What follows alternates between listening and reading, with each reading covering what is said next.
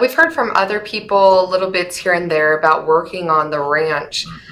Is it true that the work hours were insane and that these deadlines that Warren was making were really unattainable? What was the work life like when you're there? Yes, crazy hours. No exaggeration, no lie. We were working 22 hours a day, 7 days a week.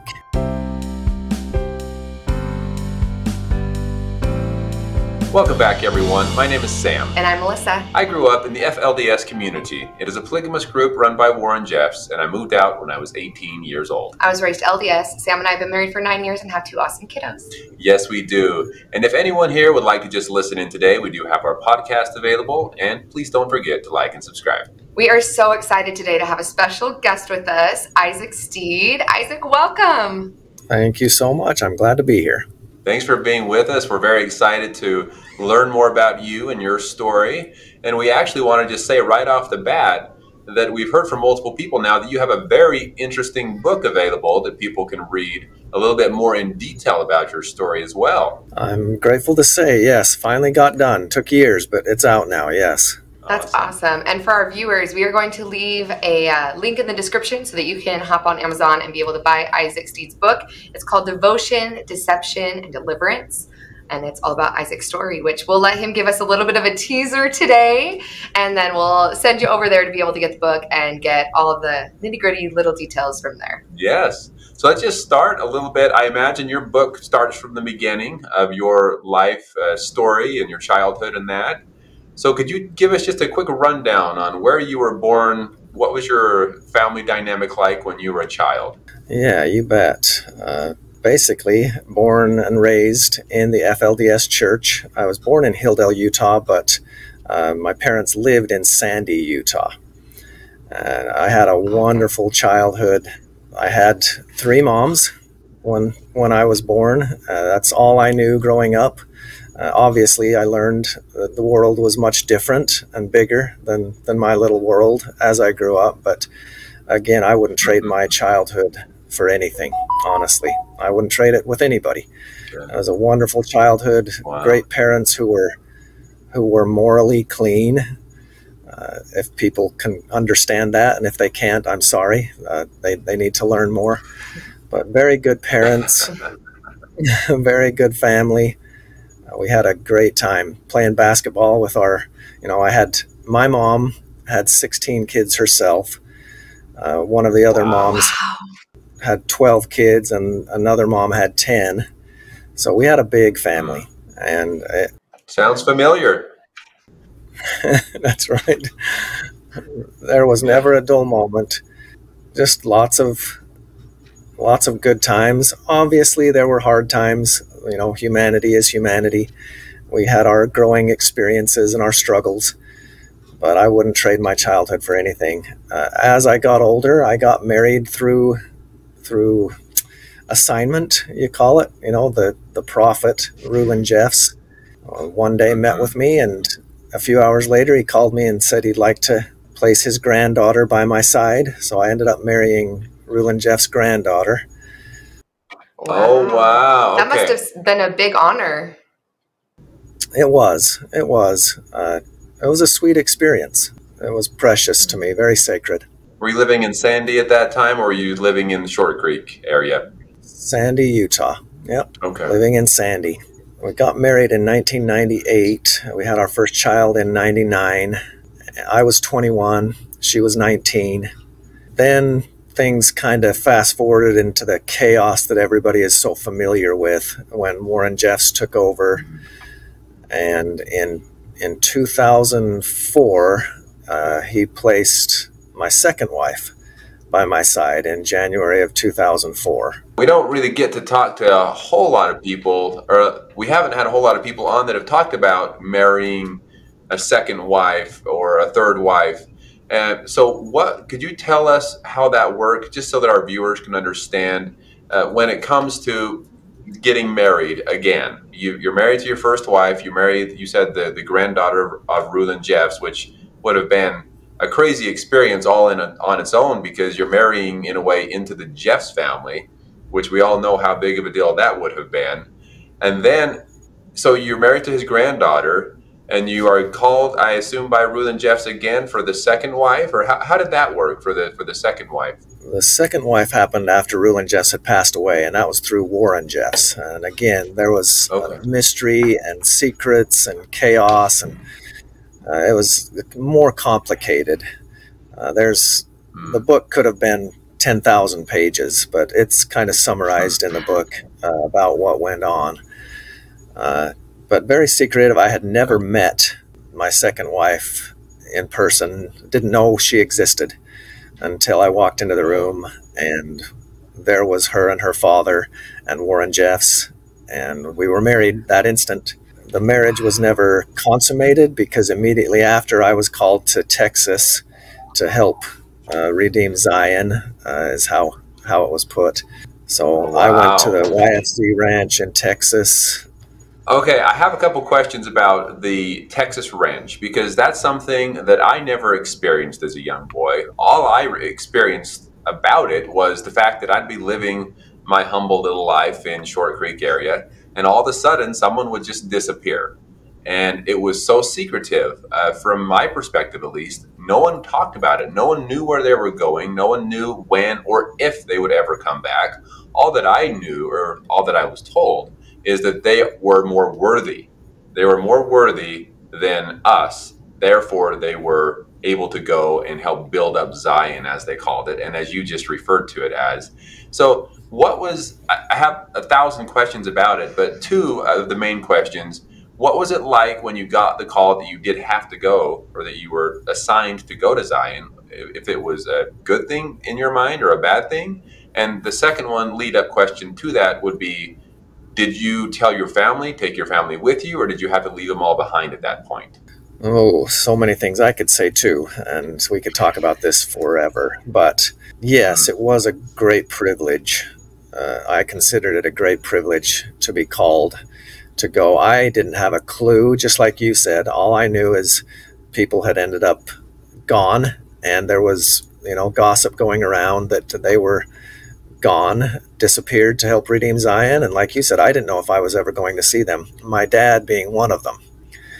And so he had already left a few months prior, and he showed up one day at my door, which I hadn't seen him for several months, so it was a great privilege to see him. And he indicated to me that the prophet Warren Jeffs wanted me to write a letter to him and bear my testimony and so forth. And I was a very faithful, believing, wholehearted individual in the principles of the FLDS church, which are the Mormon church's principles also, with the exception of polygamy. Right. Being raised in polygamy, obviously that was my tradition, my understanding. So getting the second wife was just what I knew was going to happen all my life if I was a faithful man. It is something I would just, input into here right now, a little blurb. Not something I recommend for anybody that hasn't been raised and taught the purity and the motives and the righteousness, and it's not for most people. But I will say my dad lived it, and he lived it right, and I lived it, and I lived it right. But it's not something for me anymore. It's just one of those things that, well, we could talk about that for a lot too. But basically, we'll get back to the topic. Yes, it was a great privilege for me to get called to help redeem Zion. And I wrote the letter, like I said, and a few days later I got a call from Warren Jeffs personally, which was a great surprise. Hadn't heard from him for years. And he told me to meet him at a certain location. Everything was mysterious and secretive.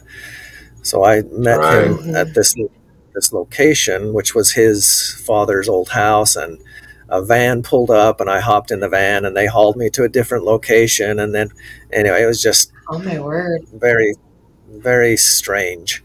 Was this at the time that was Warren Jeffs on the run from the FBI at this point? Is that why there was so much extra security? That's exactly right. I was just going to say that. He was on the top 10 most wanted. I remember those days where all of a sudden, these mysterious vehicles would be pulling up to places and people would be in and out and then jetting off to different locations. And you kind of see things like that happening throughout the community. And I didn't even dare ask. I didn't want to be smitten by God for even asking such a thing that I wasn't allowed to know or something. It was that secretive. It was a very big deal during those days. That's correct. Yeah. Well, I say we all because there were 12 of us that ended up showing up at this room in the far wing of his house. And he gave us a long talk about the mission of redeeming Zion and revelations on what the Lord was trying to do. And he told us that we would be picked up and hauled somewhere to help redeem Zion. We didn't even know the location yet. So I went home and I told my family that I had been called on a mission. I called into my work, told them that I was called on a mission, and a few days later, a vehicle showed up. Jim Jessup, Merrill Jessup's son, showed up in a vehicle, and I hopped in, and he hauled us. We drove for 20 hours. I didn't know where we were going, but we headed south and ended up in Texas. We started just building log cabins and homes. Wow. How crazy. We've heard from other people little bits here and there about working on the ranch. Is it true that the work hours were insane and that these deadlines that Warren was making were really unattainable? What was the work life like when you're there? Because obviously everybody from the FLDS are such hard workers. You all are so amazing, have amazing construction businesses. You guys are just all so good at that type of thing and are such hard workers. And it sounds like he just was trying to run people into the ground. And that's what we've heard. But what was it like for you on the job sites at the ranch? Yes. Crazy hours. No exaggeration. No lie. We were working 22 hours a day, 7 days a week. Wow. For 8 months, I think that lasted. Oh my word. What about the Sabbath day? We worked on Sundays also. Oh, wow. That kind of goes against the teachings of the church, though. That's interesting that he would require that of his followers. Well, maybe not if it's building up Zion, though, right? Building up the kingdom is... Yeah. There was always an explanation to any contradiction. Of course. That was his go-to, right? There was always a reason that he would pull out of somewhere. So you said that you told your family, you told your work, and then you were gone. Did your family just stay behind and well, good luck, husband. I hope I see you again someday, or what was that like? Basically, yes. They knew that I had been called by the prophet, so they trusted that I was a good man, and that was an encouragement to them, that I was trusted by the prophet. So they just put their trust in God and went on living life without me. And I was gone for almost a year. Didn't see them very often, probably 3 or 4 times throughout that year. During that time, were they invited to the ranch to meet with you those 4 times a year, or did you come back to Colorado City area? I came back to the Colorado City area to see them. Man, I can't imagine. How many children did you have at that time? I had 3 children. So 3 children and two wives, and they weren't allowed to be there. Only the worthy ones were allowed to be in Zion. So they never showed up while I was there. In November of 2004, Warren just found enough reasons in his mind to kick me out. I had started asking questions, and I'd started, having some serious concerns about some contradictions, and I was one to ask questions in a humble way, but I started asking questions, and he didn't like that at all, so he started making me an enemy and decided that he was going to kick me out at the end of November in 2004, told me to travel to Hilldale, gave me $100. I didn't have a vehicle, I didn't have a phone, I didn't have any money. gave me $100 for fuel and sent me on my way. I showed up in Hilldale and my house was vacant. My family was gone. And I had to start over in life. Oh my word. As a husband coming back, did you ever have a thought of, oh, I'm going to go and try to find my wives? Or was it pretty clear at that point from other examples made in the community that that wasn't an option, that you weren't going to have any type of, I don't want to say a right to your wives, but like you weren't going to be able to have a marriage outside of the church and that you just had to accept that? I was very faithful and devoted, so I knew I had no right to my wives at that time. And I knew that I had to repent and somehow earn them back, earn my family back. And so I spent the next several years not knowing what I needed to repent of because I hadn't committed any sins, but still trying to get in the good graces of God and the prophet again, which was torture. And like everyone knows now, Warren Jeffs was a very immoral individual, very deceptive, and there was no way I was going to repent and get my family back. He just wanted to exercise his power and authority, and I was a threat to that power and authority because he knew I was asking questions and I wasn't going to put up with or stand by and support the things he was doing. Wow. Wow. So you return to Hilldale, or Colorado City, Hilldale area. You go to your house, your family's gone, but you're still allowed to use your house? No, they sent me to Mesquite, Nevada to find a job and to repent. Okay. So they kick you out, away from your house, away from your family, to Mesquite. At that point, did you have any idea where your wives and children were? No, I didn't, but I later found out that they had moved in with their fathers. They had been sent back with their fathers. And again, I'm a spiritual man, so I'm going to talk spiritually. But I had a dream about 100 days later, exactly 100 days later, that they were in Zion. They had been moved. My first wife and the children had been moved to Zion. And so I made a phone call and found out that that was accurate. So they got moved to Zion after I got kicked out. And they married another man. And then a few months later, that man was sent away and they married another man. Anyway, just chaos and misery and torture on people. Can I ask a rather personal question? Of course. Thank you. I just cannot even imagine. I left the community when I was 18 years old. I was never married. I had no children in the FLDS community.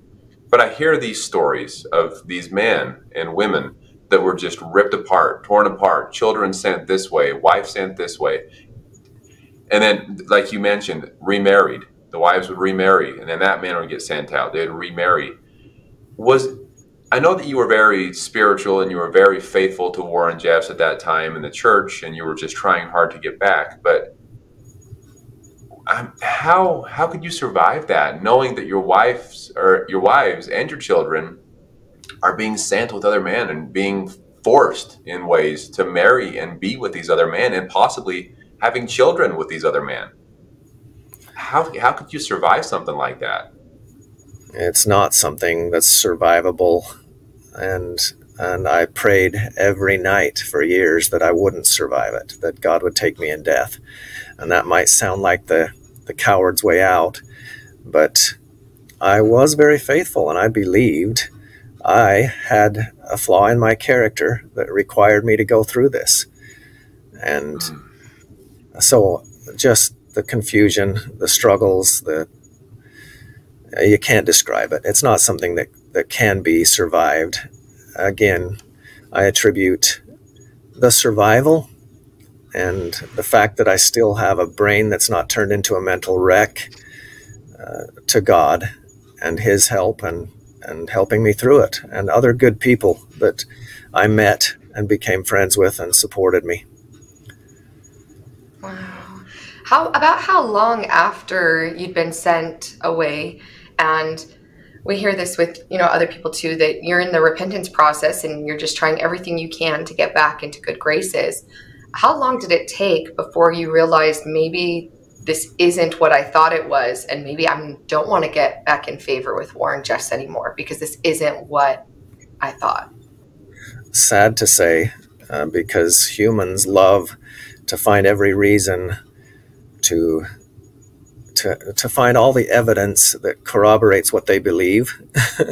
They don't want to find evidence that proves them wrong, and that's how all of us are, sadly. But it took 3 or 4 years before the evidence was there that I thought, you know what, maybe I do need to look into this more, because I wasn't even looking into another thought process or another possibility. But after 3 or 4 years of utter misery and me trying to repent and not having any encouragement and any honesty or any human decency from the FLDS leaders or members, I said, maybe it's time for me to look into this. And that's when I pulled up the video of Warren Jeffs in prison, confessing that he had done immoral things with sisters and daughters and so forth. And that was the beginning of another torturous journey, trying to put the pieces back together in my mind and get through the anger and the trauma that all that causes. Did you ever see your children or wives again after they were taken from you? Not for 4.5 years, I believe it was. And that's when the state of Texas raided the YFC ranch and posted the thing online that said if the biological parents don't come claim their children within 14 days, they'll become wards of the state. And I read the list of all the children, and my kids were on there. And I, again, figured they were there anyway. But when I saw their names, I told my employer and headed down to Texas. I didn't see them at that moment, but they wouldn't believe my social security cards, my pictures, birth certificates, the authorities, which makes me very angry still to this day, wouldn't trust me on all that.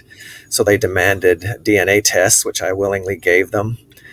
They said they'd have results in 7 days. They wouldn't answer my phone calls or respond or let me communicate for 42 days later. They just evil people. And after the 42 days, I got a call from one of their child advocates. That's their title anyway. And they informed me that the courts had ruled, or were going to rule, that the kids were to go back to the mothers. And the only reason they hadn't contacted me was because they figured I was still part of the FLDS church, and they didn't want to give the kids back to any member of the FLDS church. They knew I was their father. But anyway, it was a terrible ordeal. So do you think that if you had shown up in Texas that day in short sleeves and in shorts, that maybe they would have been more apt to give your children back? I did show up in short sleeves. I had already started to wake up and realize the mess a little bit. So I was in short sleeves. And I was not part of the FLDS church, but they would not believe me. Okay. I was just going to say, I'm like, the government's not going to believe that when you look at the way that Warren Jeffs was dressed and the way he was behaving when he was out on the run from the law. Right. They're not going to trust that. They know that people are going to disguise or, this mistrust of the FLDS people, and the government's not recognizing the difference between Warren Jeffs and the people who are all, like, they're victims of Warren Jeffs, or they're having to deal with that, and these are good people. They're not making that distinction between everyone in their mind. So they're like, well, if Warren Jeffs goes around in short sleeves and shorts at strip clubs, then why would I believe this guy who's coming, right? And instead of taking it case by case, which is what the law is meant to be doing. Right. So infuriating. Right. That's exactly right. And one thing that didn't help matters in my case was that the authorities had found all the documentation and records, and in the revelations of Warren Jeffs, a month before he had sent me away, he had received a revelation that I was to be ordained an apostle, and I was going to become the next prophet of the FLDS church. So those writings only convinced the authorities more that I was just trying to deceive them. Oh Oh my my gosh. word. Okay, this brings up another topic of questions. So, first of all, I am so sorry. And I imagine, like you said, if the authorities see that, oh, this man is to be the next prophet or apostle, I can see that causing a whole extra load of difficulties trying to get your children back and even seeing them. So I'm sorry that, oh man. And then a month later, after Warren says these things, kicks you out. That just is so infuriating. But I was going to ask really quick because this is information I've actually never heard within the FLDS church, even though I was raised in it. You mentioned becoming an apostle, or that Warren was talking about that. Did the FLDS church actually have apostles, or 12 apostles, as the mainstream LDS church does? Never organized completely in how it should be according to the Mormon doctrine. But that was we came to find out that was one of the purposes of going to Redeem Zion, was to call the men that were proven worthy to reorganize the church and have the apostles and the high priests and all the quorums as it should have been. Oh, Well, okay. and that makes sense too, because I mean, you were building a temple, because that's a question people always ask, or especially where I grew up, mainstream LDS. We were like, it's interesting. They have all these fundamentals, but they don't have apostles and they don't have temples, which is a temple is very, very fundamental to Mormon doctrine. And so we always thought from the outside looking in, we're like, oh, that's really interesting that they're fundamentals and fundamentalists in a lot of ways, but they don't have temples. And so then when we heard Warren Jeffs was building a temple, that made sense. So in my mind, it makes sense that he would try to add that at the same time. Try to bring everything back together. That does make sense. Okay, well, thank you for answering that. I wasn't sure. I had been raised in the FLDS church and never heard about an apostle, and I always wondered because I know that it's a very big thing in the LDS church. So thanks for clarifying that. Your children were sent back to their mothers, and was that the end of it? You just, I have no chance at this point, or how did you go forward there? Well, the hard thing, the tragic thing, but also something I was very grateful for, the Child Protective Services, who I have a severe hatred for, I'll just be honest, invited me to visit with my children right before they were sent back to their mother. So I hadn't seen them for 4.5 years, and I got to spend an hour and a half with them right before they took them away and sent them back to their mother. And it was a sweet experience, but also very traumatic for everybody. Anyway, I could go into a lot of detail, but they got sent back to their mother, and their mother was moved, I found out later, to San Antonio, to San Angelo, to, scattered all across Texas, moved from here to there, a month here, 3 months there, 8 months there. Just chaos and destruction and turmoil for women and children. The modus operandi of Warren Jeffs, just he's a destroyer. And that's what happened with them. And finally, after it was probably 8-9 years, I finally decided to move on with my life. I had met a girl, and I finally filed for divorce from my first wife. I had been hesitant filing for divorce because I wanted to have all the legal protections I could to get my kids if it came down to it. But finally I filed for divorce, and at the same time filed for custody of my kids, which took a long time and a lot of money, a lot of effort, but I finally got custody of my kids. I got the divorce, and when I went to get my kids, oh man, just more and more heartache and hell. But Lyle, the bishop of Shore Creek at the time, told them to cause as many problems for me as they could. And so they did. They would steal things and vandalize things and lie and just cause all sorts of problems, to where the woman that I had met, her name is Stacy, we were living together at the time. We were married, I came home from work one day and she said, I can't do this.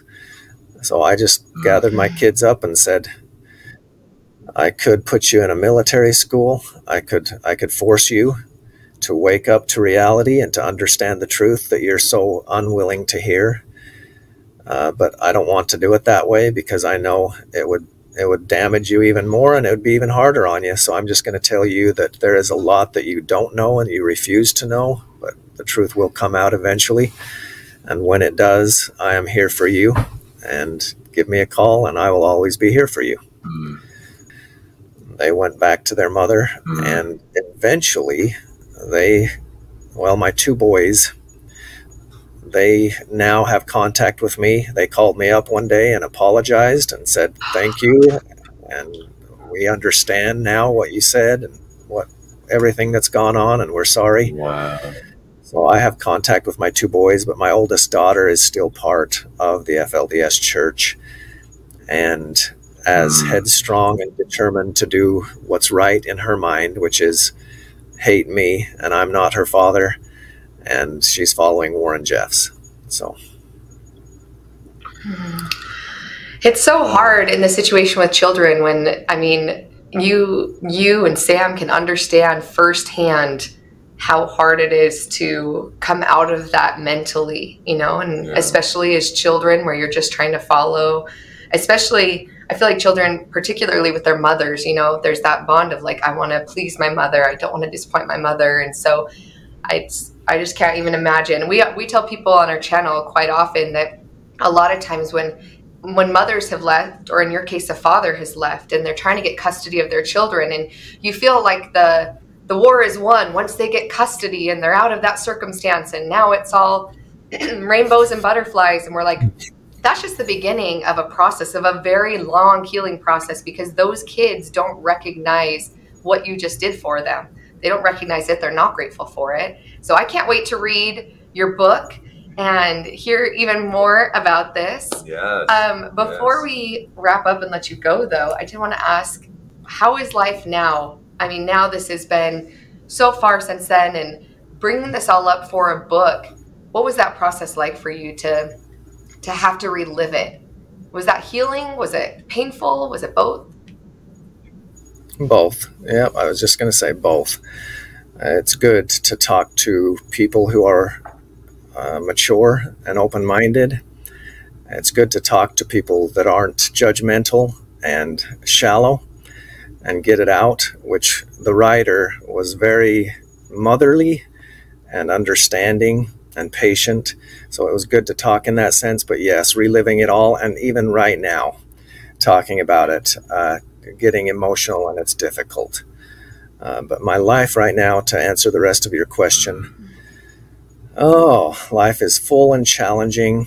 And Stacy, I married her back in 2014, and a month ago we got divorced, because one reason being this book brought up a bunch about my happy life before and my previous relationship and the love and happiness that I had with my first wife. And I had talked to her about that a lot, but once it was on paper, it became a little more of a sting to her and began a rub and a bunch of other things. I definitely am not perfect. I've made many, many mistakes, but she decided she didn't love me anymore, and she got mixed up in a bunch of other nonsense, and she wanted a divorce. So sorry to hear that.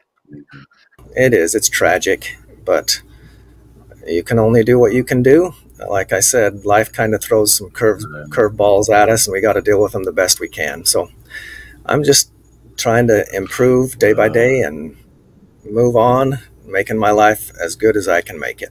Yeah, that's all you can do, especially after everything you've been through. I mean, people come to me and say, wow, you have such an interesting story. And in my mind, I think, no, Isaac has an interesting story. People like you that were so much more involved through marriage and having children and working side by side with Warren Jeffs at the ranch that I was never worthy enough to attend, and things like that, which I look back now and boy, am I grateful that I was never, quote unquote, worthy enough to be a part of these things. But you're very lucky.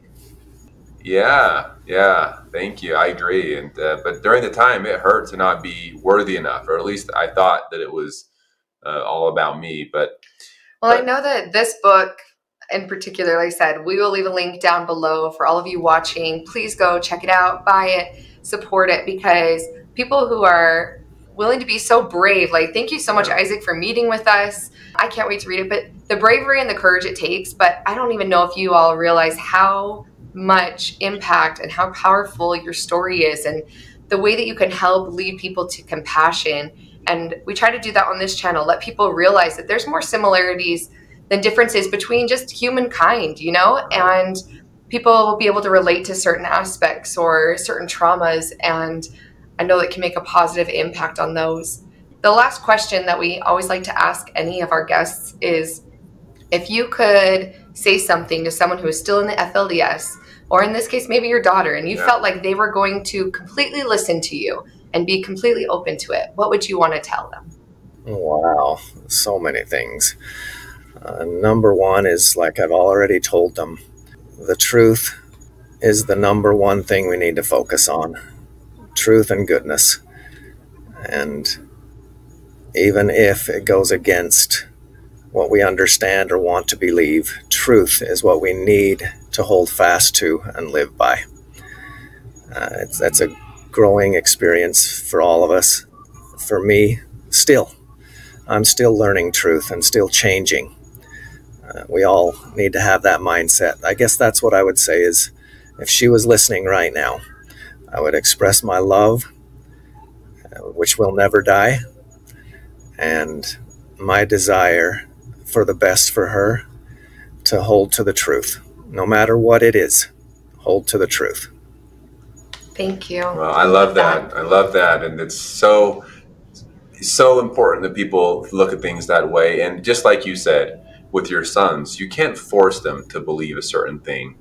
And the way you handled it for them, and the way you're currently handling it with your daughter, even though it's just so sad to think that you don't have a relationship with her at all at this point, but letting them come to the realization on their own is really the only way to do it. And like you said, hold on to that truth, because I know, we know that eventually the truth will be different in their minds as they learn more and more about what Warren Jeffs has done. That's right. It can't be hidden forever. Yeah. Well, thank you so very much, Isaac. We're so grateful for you coming on, and we're just grateful for all of our viewers who are also on here supporting us, supporting this cause, supporting people that are brave like Isaac for sharing their stories. We just are so grateful for all of your support. And if you would like to continue to support us and support this cause, then please like and subscribe. And check out Isaac's book. We'll leave a link below. Yes. I'm really looking forward myself to read it. And this will have a lot more details on the things we just lightly touched on today. Thank you so much for having me. Thank you so much, Isaac. Thank you all for being here and watching today. We look forward to talking with you soon. Talk to y'all soon.